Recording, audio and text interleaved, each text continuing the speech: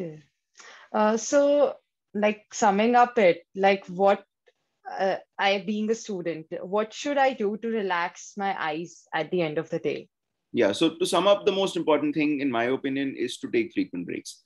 Being a student, you can study for 20 hours a day if you want, but do take frequent breaks. Don't do it continuously because, especially with screen use, that creates a lot of problems.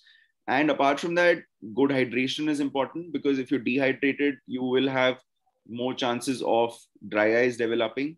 And I said 20 hours a day, but no, you should get about 6 to 8 hours of sleep at least as well, because a lot of people who come to us with say they have a lot Yeah. of strain in their eyes, and they have a lot of dryness, discomfort. They say they have headaches, but then you ask them, how many hours do you sleep? They said we sleep 3 hours in the night or 4 hours in the night.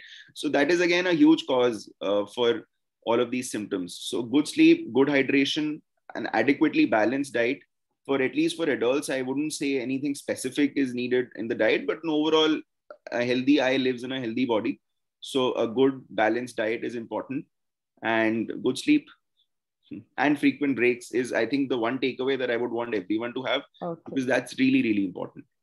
So constant screen use is what leads to what we know of as computer vision syndrome, because that creates all of these multiple things which people then start wondering if they have any major problem, because they have headaches and all kinds of symptoms which come in the broad group of computer vision syndrome.